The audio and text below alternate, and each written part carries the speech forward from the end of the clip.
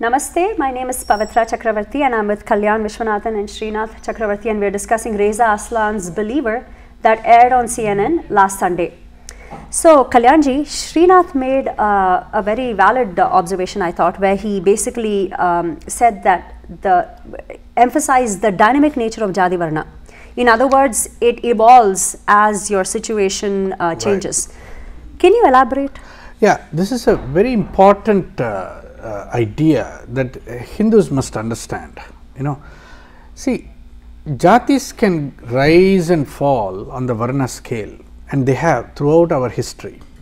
See, for example, if you are born in a Brahmana jati, it's merely a starting point.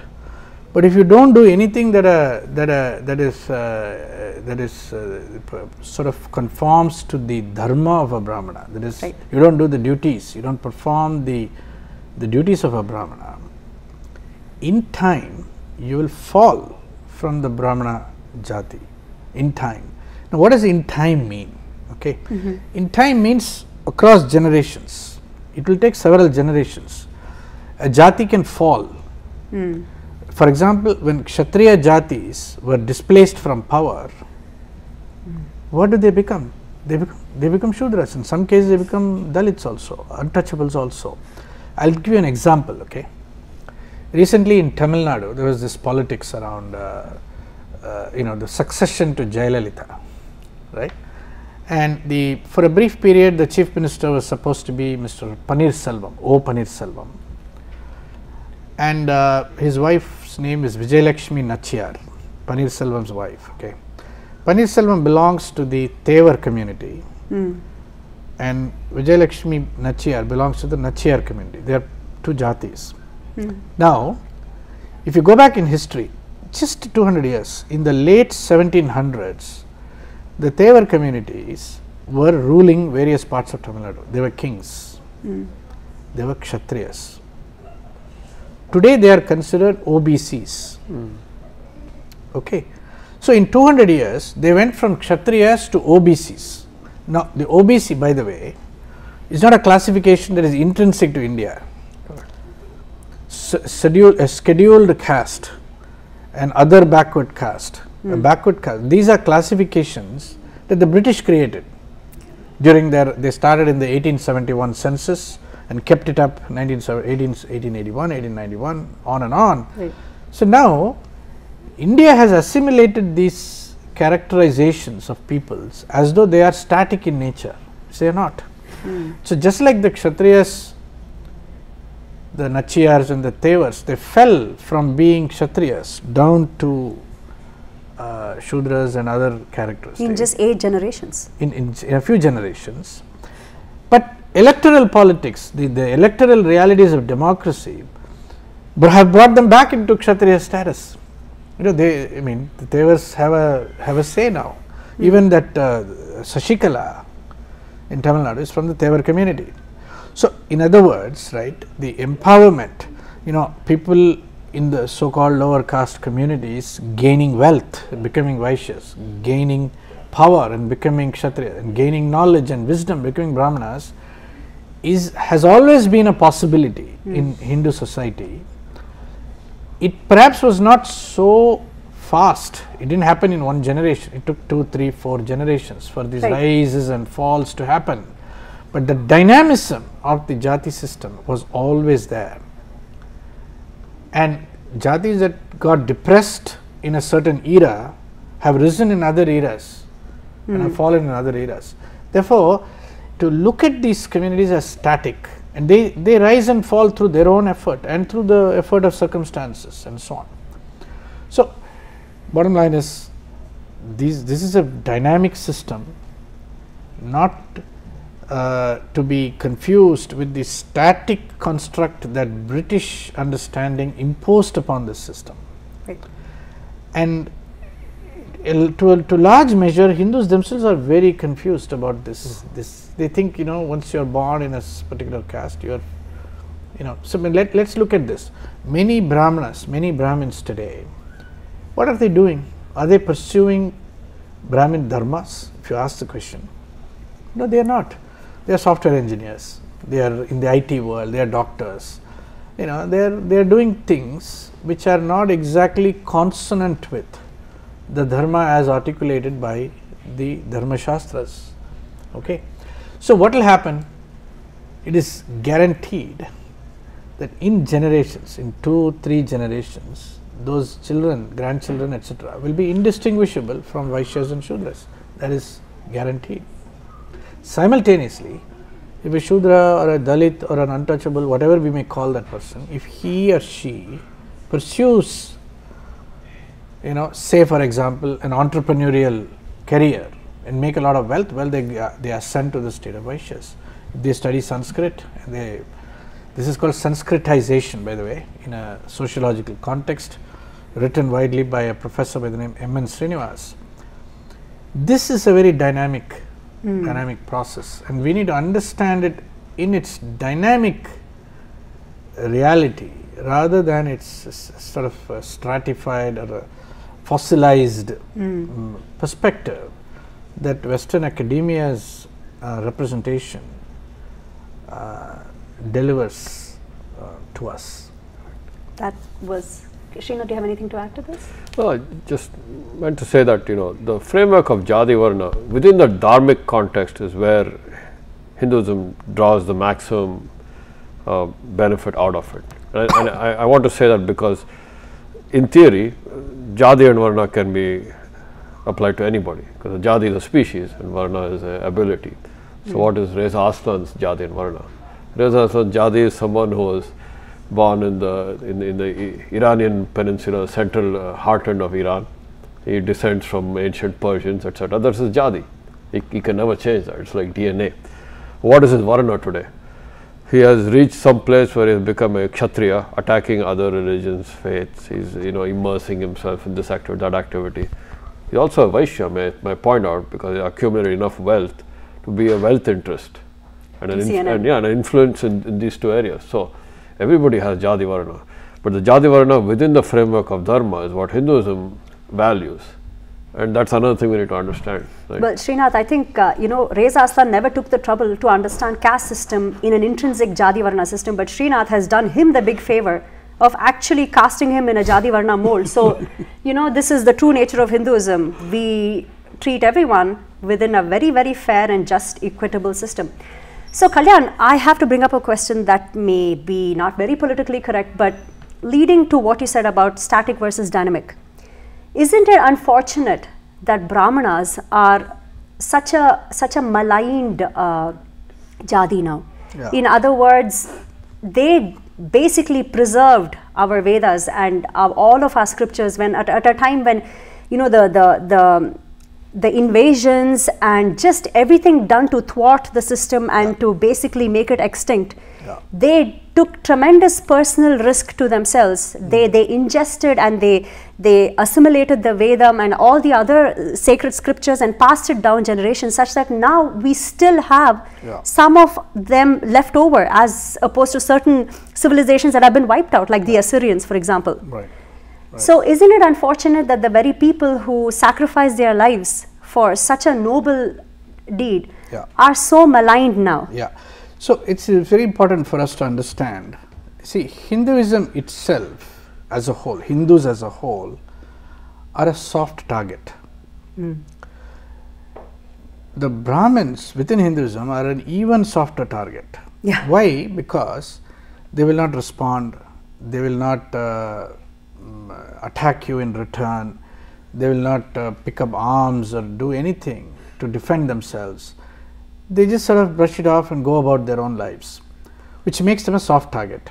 See, Reza Aslan, it's important to understand, could not have made a similar show on Islam that he did on Hinduism. If he had done a similar show on Islam, there would be an enormous reaction, you know, even leading to potential personal threat to Reza Aslan. Absolutely. Because of the oversight that Islam exercises on scholars around the world. That's right. On the other hand, Hindus exercise no oversight on scholarship on Hinduism around the world. It's very critical to understand this. Yes. our swamis, gurus, acharyas, yogis, our sannyasis, they do their work, their dharma, they do their dharmic activities to the best of their abilities, but they exercise no control, no influence, no oversight on what is legitimately considered a narrative about Hinduism. Nor do we have scholars in the academia who we could consider as legitimate overseers of the narratives about Hinduism. Right. So we don't have anybody. You see, so in a sense, it is roughly equivalent to this. Just like Western companies are outsourcing IT development and software maintenance to India, Hindus have outsourced the study of Hinduism to Westerners. And our Brahmanas, the Brahmins, who for thousands upon thousands of years were custodians of the spiritual and intellectual heritage of the Hindu traditions, in the last 200 years or so, for various reasons, have ceased to be custodians. And I would gently make one criticism about some of our own fellow Brahmins, who are very ritualistic. They go to temples, they do a lot of puja, and they do a lot of japa and yajna and homas and all this. I would ask them, do you realize you are custodians of an enormous tradition, a tradition of spiritual and intellectual, a body of knowledge that is so vast, and preserving and passing on, transmitting that knowledge, that heritage to future generations was so much a part of who you are as a Brahmana, right? If you don't understand that, no amount of I'm afraid doing rituals and pujas is going to help. It's going to help because you see, Brahmanas were custodians of these traditions, these knowledge traditions, intellectual and spiritual traditions, not for themselves, but for the whole of Hindu society. Right. Just like Kshatriyas were the kings and rulers and commanders of armies, not for themselves, but for the whole of Hindu society.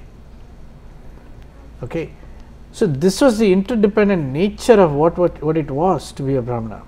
Right. But if you lose that context, and a Brahmana says now that my job is to be an IT professional or a doctor or whatever, I make a lot of money, but do a few rituals on the side just to sort of keep my personal family traditions going, I am afraid it is simply insufficient in the face of the extraordinary challenges we face, like Reza, Aslan and CNN in this instance. So Kalyan, the thing is, people can't change the lifestyle or the fact that globalization, industrialization has vastly changed the landscape, yes, not only of the Western world, but to a large extent India. Yes. So we can't expect people to give that up and revert back to how life was, several generations ago. Yeah. But I think the point you're trying to make is that in addition to that, in addition to the ritualistic aspect, enough time needs to be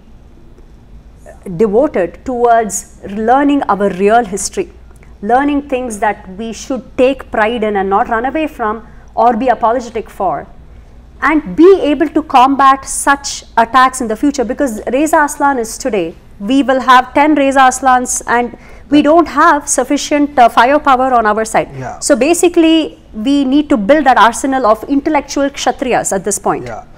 Yeah, it's a very important point, okay, very important point. It's very difficult to turn the clock back and go back to an earlier era when, we completely recover the Brahminical traditions, number one, okay. But at the same time, the metaphor and idiom of the modern world has also changed, has transformed in the sense that today to enter into a discourse in the public square requires you to be an authority, an intellectual authority. And that means you have to acquire a PhD, you have to have written books, you have to be a legitimate academic within an academic environment.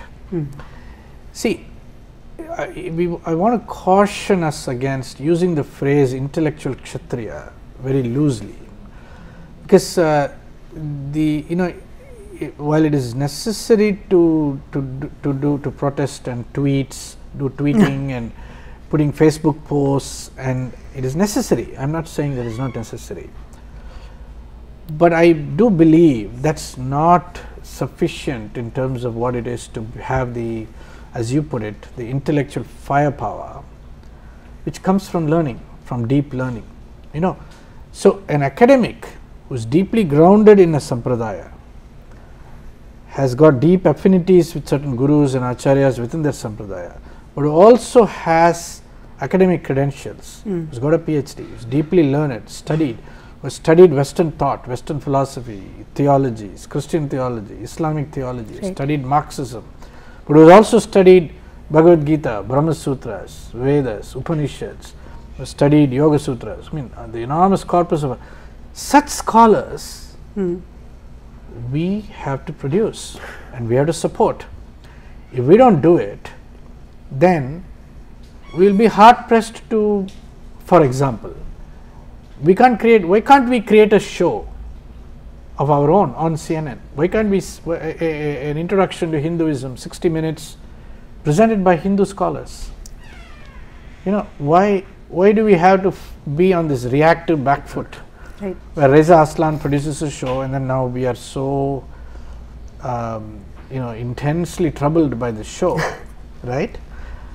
What will it take? So therefore, even if for those brahmanas who have taken to other professions, like doctors, engineers, IT professionals and so on, I would say they should consider, putting aside some kind of support for scholars who are in the academia, who are trying to do this, straddle these spaces and eke out a life and be a legitimate scholar.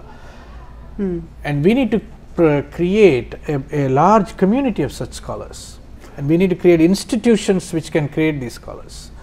So these are very challenging and tough problems for us to take on, but we have to do it, and this is the way forward for our community as a whole.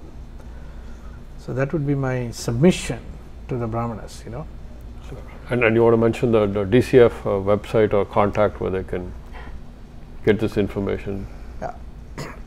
So I mean, I would look forward to the day when a group of Hindus academics get together and put on a show, and not just remain on YouTube and on Facebook. A mainstream show on CNN on Hinduism by Hindus. That would be a milestone for our community. So with those words, Tatastu, let us hope that in a few years, or at least very soon, we will see that happen. Thank you so much for tuning in. I was with Kalyan and Srinath, and we were discussing Reza Aslan's Believer that aired on CNN last Sunday. Thank you. And thank you to Desiplaza for hosting us. Shri Krishna Puttaparthi and Desiplaza, Dhanyavadaha. Thank you so much.